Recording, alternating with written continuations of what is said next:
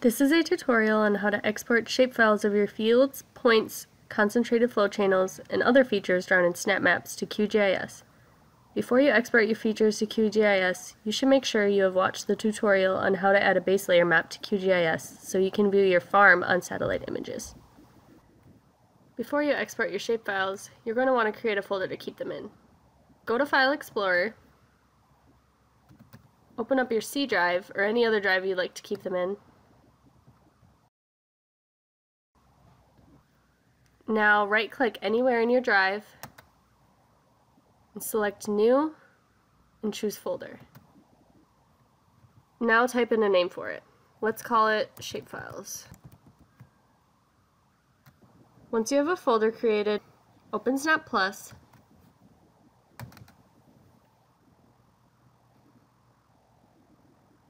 and open the farm you want to work with.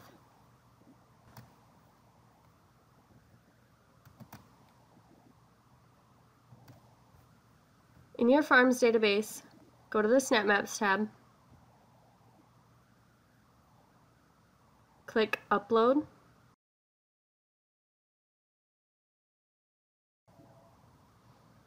then select Website. Once you've opened SnapMaps, go to Drawing Tools and Export to Shapefile. From here you can export your fields, restriction points, exclusions, tile lines, and other features you've drawn. Note that this will only export the features you've drawn or uploaded yourself. Select what shapefile type you want to export, or you can also choose to export all shapefiles you've drawn. Let's select All Features. You'll then be asked whether you want to save your shapefiles or open them. Click Open. This will open your File Explorer and display all your shapefiles. Select all of them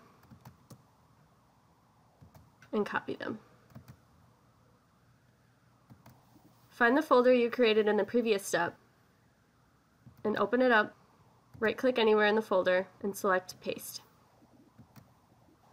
Now go to your desktop and open QGIS.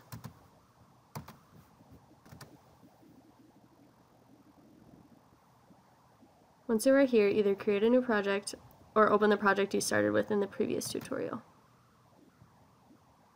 Select Layer and Data Source Manager. Make sure you're in the Browser tab. Before you add your shapefiles, make sure you have a base layer in place. Locate your base layer under XYZ tiles and double-click on it to add it. Now locate your folder with the shapefiles in it.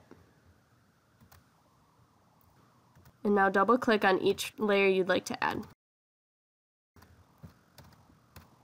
Exit the window once you're done. Now once you zoom in, you should be able to see the features you drew in SnapMaps on your new project. The names automatically given to the features by SnapMaps are pretty lengthy, so you might want to change their names to something more simple.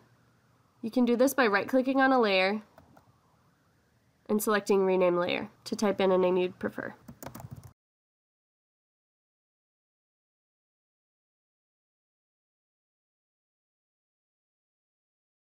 At this point, you should probably save your project before moving on to the next step in this series of tutorials. Go to Project, then Save, and give your project a name you'll remember.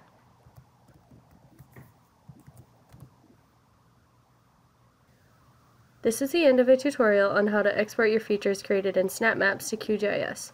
Please reference our other QGIS tutorials on how you can further customize your map.